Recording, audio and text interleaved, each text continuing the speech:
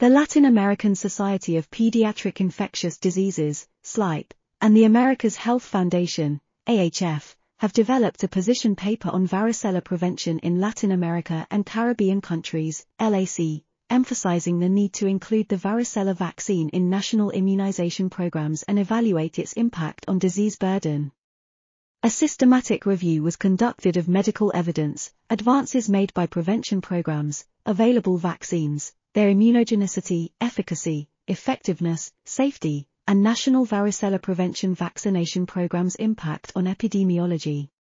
Expert commentary suggests that varicella is a vaccine-preventable infectious disease with lower complication rates compared to measles and pertussis, and the incorporation of a 2-dose varicella vaccine in national immunization schedules would greatly benefit children's health in LAC.